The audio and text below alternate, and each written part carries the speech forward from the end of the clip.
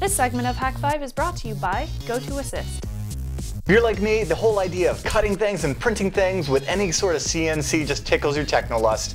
And I got really excited watching Shannon's segment from the other week about the printer bot, and I noticed it had a couple of issues. So Shannon, help me out here, because I really want to get involved with this. I literally just plop this on your desk.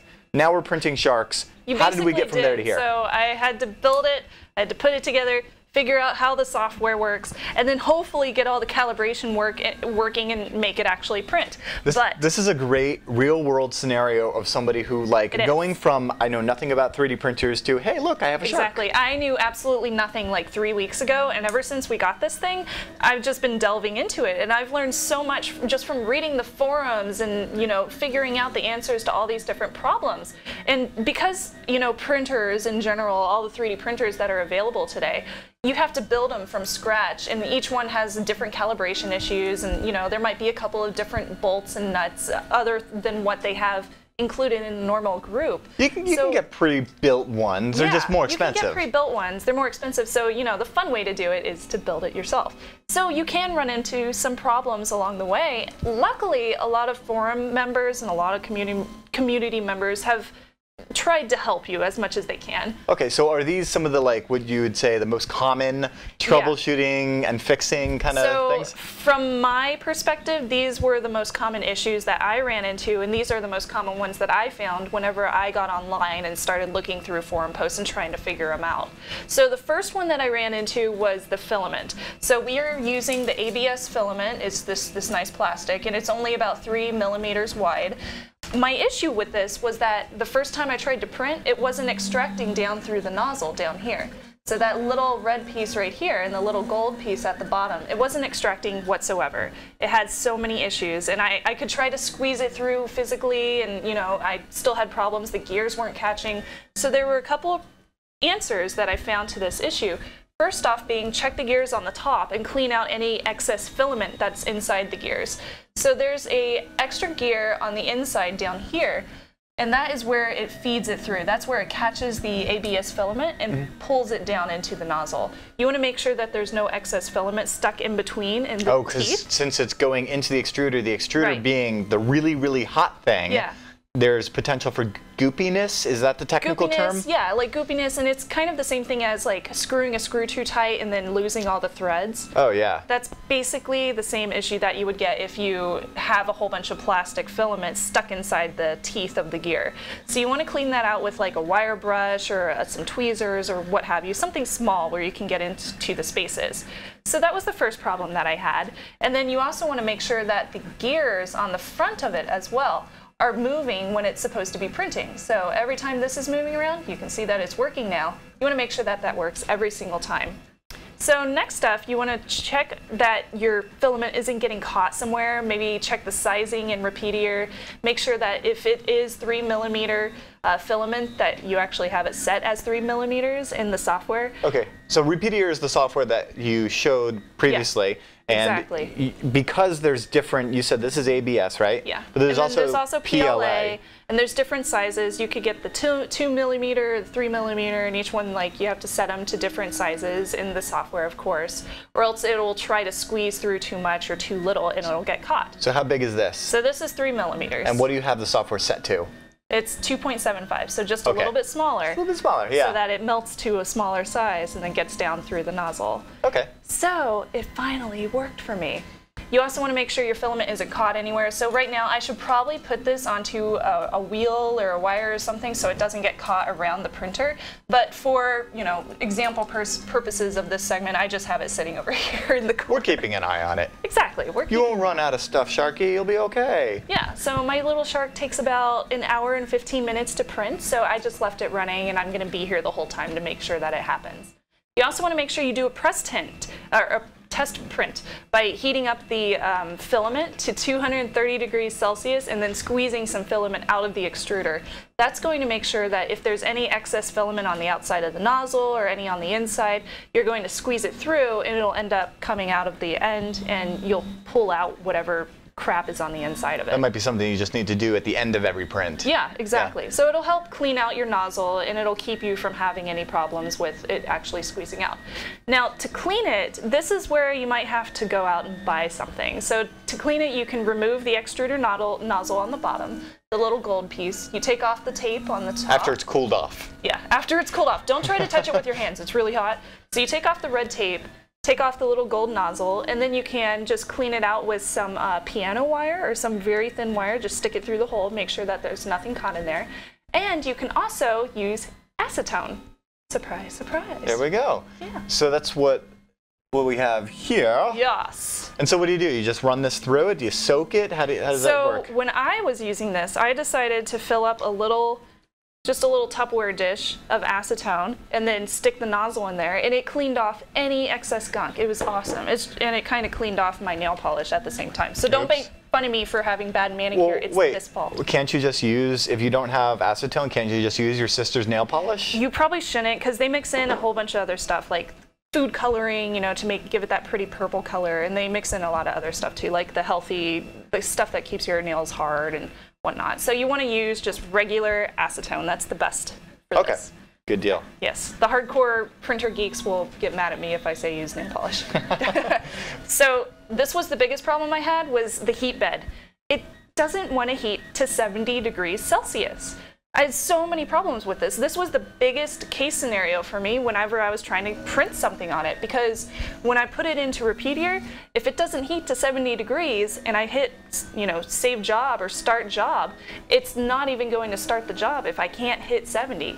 So it'll hit like 66 degrees, or it'll fall a little bit short and go down to 65, and it goes up and down and up and down. It just wouldn't hit 70, and it was really ticking me off. So I took a spin around the forums, and basically the only thing I've found in that sense is, well, the one thing I found was that people were saying buy a bigger power supply. I mean, what this whole thing here is running off of PC power supply. You know, this is what you would have in your ATX case at home. It's crazy. So I followed this is a 250 or 350 watt. Actually, it's 350 watts. It should be perfectly fine for this kind of printer bot.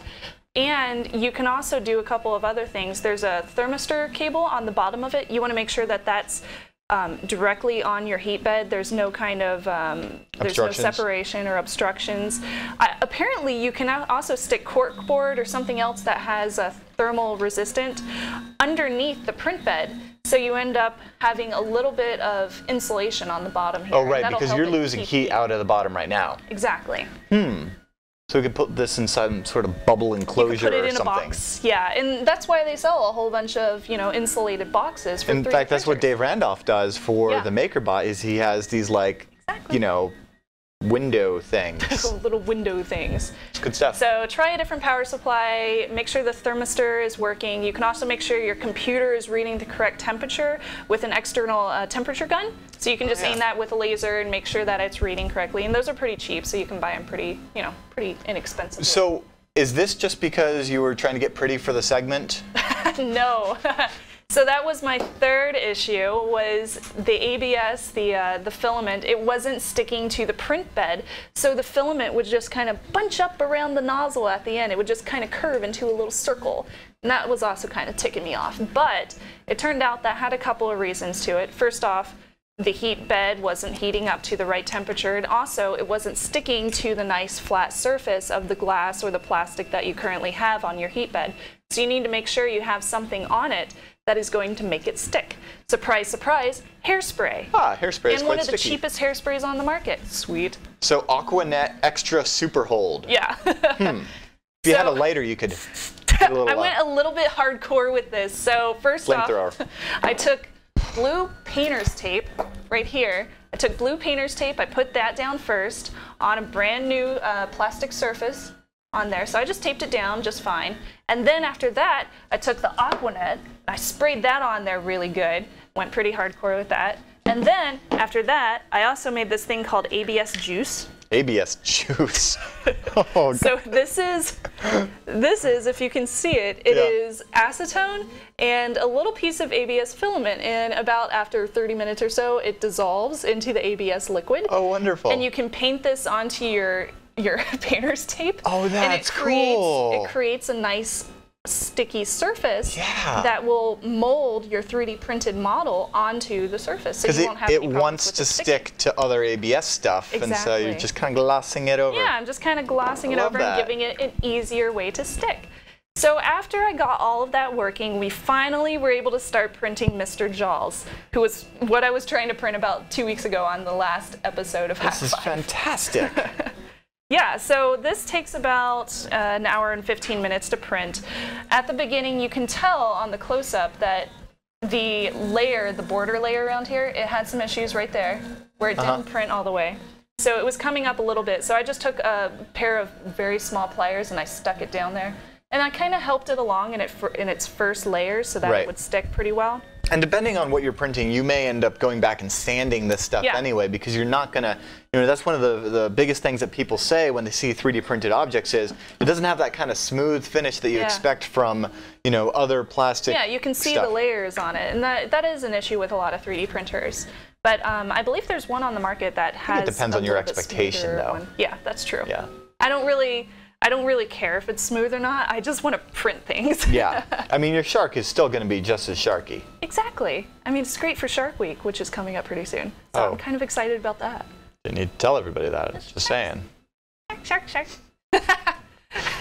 Well, hopefully this will be done by the end of the show. I can't wait. It's so awesome. Cute. Sweet. Well, if you guys have questions on this stuff, or if there's other 3D printing technologies, 3D printers you want Shannon to take a look at, as well as just other tricks of the trade, what should I print next? feedback at hak5.org. What should I print next, guys? I know. You could print a Hak5 Hack Across America Challenge coin. But now I need to find out how to make a 3D model of the Hak5 Challenge coin. Oh, well, with lasers and a webcam. Yes. Well, with that, stay tuned, and we will see you guys after the break. You work in IT? I know I worked in IT. I know what it means. It means constantly jumping from one problem to the next and each issue needing to be resolved like right now. And every minute counts, Don't waste your time juggling different tools and duplicating data entry. This is why I've been using GoToAssist from Citrix. They are the leader in remote support.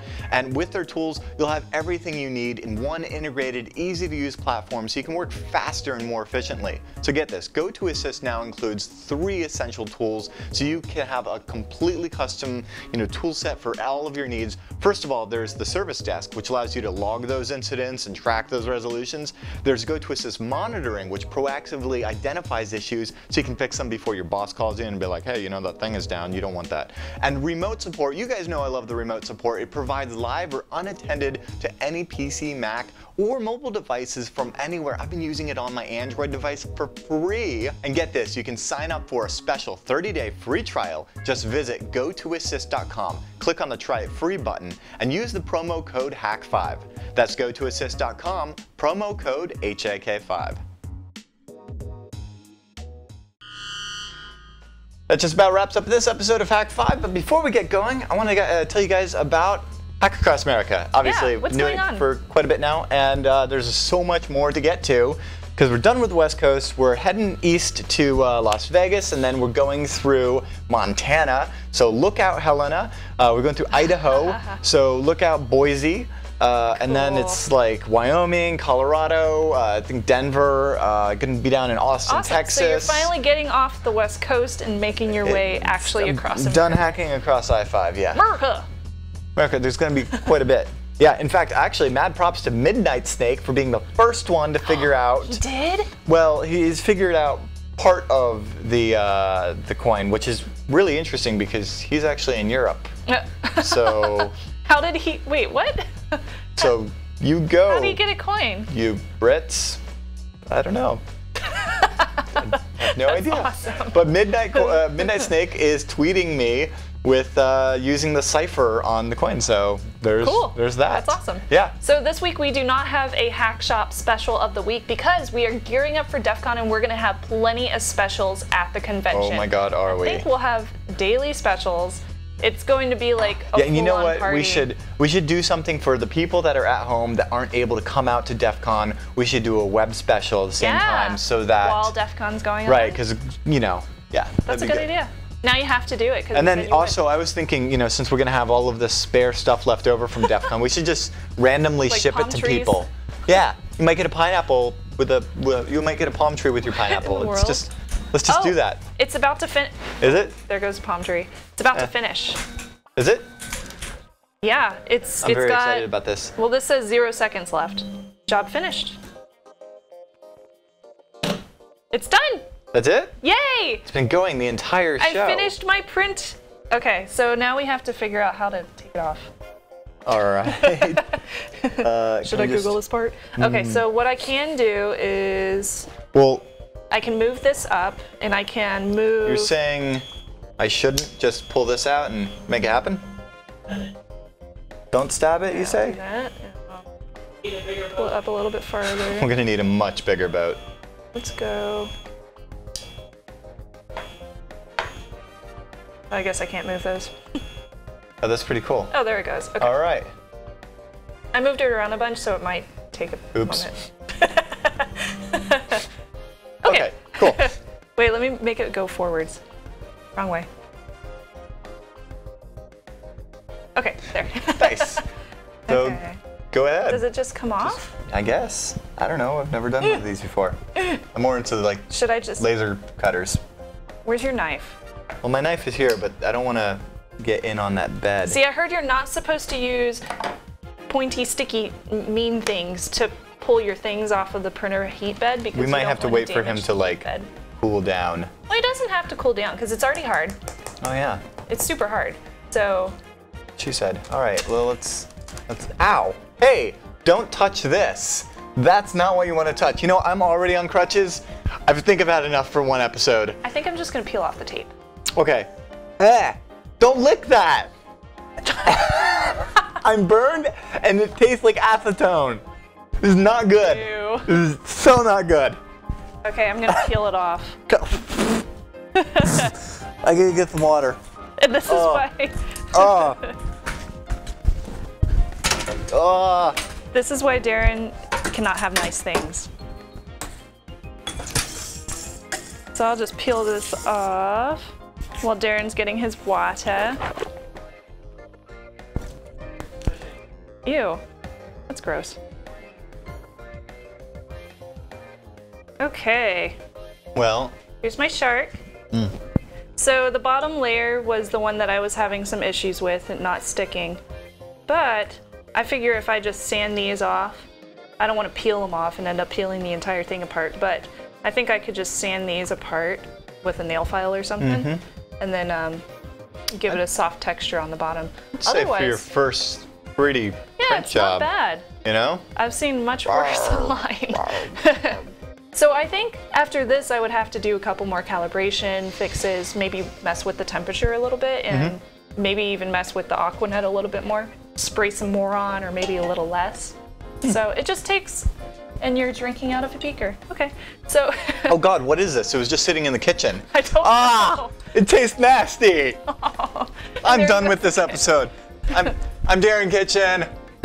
I'm Shannon Morris. Send your feedback Just to your feedback at technolust. hak5.org and check out hakshop.com for sales and stuff, and hak5.org/follow, and hopefully Darren doesn't die What did again. they put in this? Trust your technolust.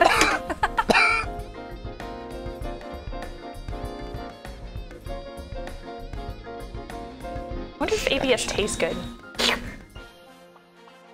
Ooh, little guy. Ooh, go little guy. Do it. Go little guy. Do it faster. Do it faster. Overclock it.